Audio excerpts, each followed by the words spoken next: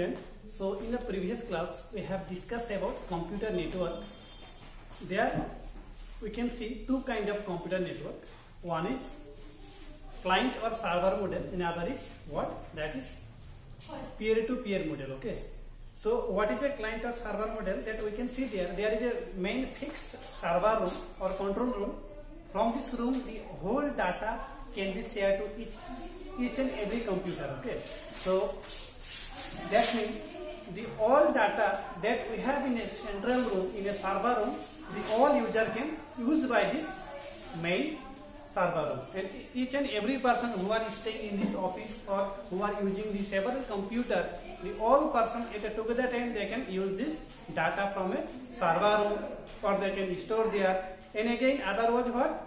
Peer-to-peer model. So peer-to-peer model, that means what? There are extra computer having CPU, but each and every computer are interconnected. Okay, they are connected to each other, and one workstation can share this same data to any other workstation nearby there. Okay, so peer-to-peer model is mainly useful in very small business or very small purpose, and this other was what? That was client-server model.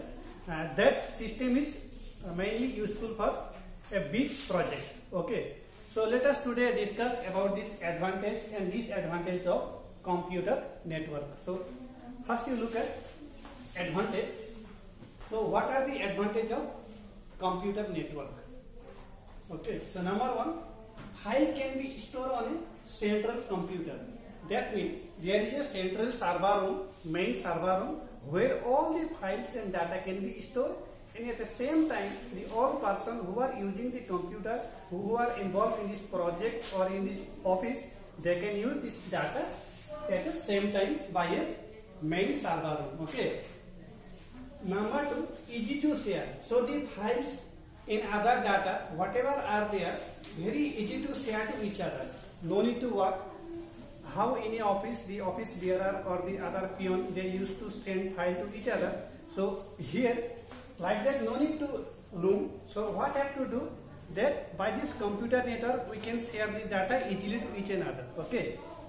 Again, see number three, devices such as printer and scanner can be shared. So in this system, in computer network, no need to buy so many printer or scanner. If there is a one fixed printer or a scanner, the same time the all person can print by this one printer. Okay.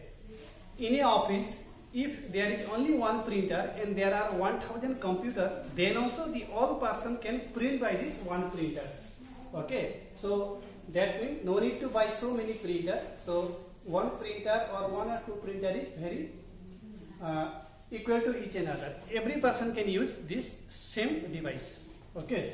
Now see here, number four, files can be put on central server and backup is very easy. So there is a server room. So keeping a data or sharing a data is very easy, and we can backup the data very quickly from this server room. So these are the advantage of computer network. Okay. So let us see disadvantage of computer network. So there are so many advantages, but in every project there are disadvantage also. So let's see here. Number one, very costly. So this network system is very costly to install. Whenever we install a computer network, we need more money to buy several kind of computers. Again, server room. The server room should be in AC, that means air conditioner. Again, we need to buy hub, cable, this kind of so many material or hardware we have to buy. So that time we have to spend more money. Okay, that's why it is very costly. Number two, if the server breaks down, file become inaccessible. That means if the server is break down, if any problem for electricity or in any kind of problem, if the server or this main central room will break down or does not work, the whole data sometimes it may be erased or we cannot access to this data. Okay, this is the main problem of this computer network system in server model. Okay, again number three, virus and malware can enter. So in this system, what happens? We have to use so many computers, and there are connected so many devices. That's why the virus and other malware, they can enter in computer very quickly and easily also. So that is the main problem also. So whenever this virus or malware can enter in our main server room, the data can be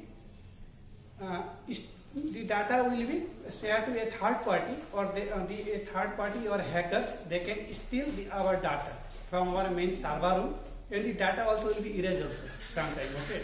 So these are this one is also a disadvantage of computer network. And now last is what?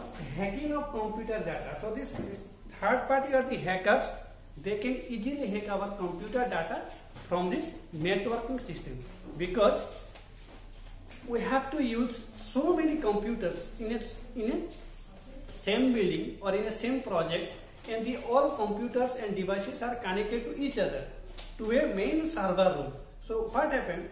Whenever any hackers or any third party they enter in our network, they can steal our data or they can erase our data also. So this one also is a major problem of computer network. Okay. So students, so these were this advantage and disadvantage of computer network. So hope you have understand. So in the next class we will discuss the remaining topic from our chapter 1. So till then, take care. Thank you.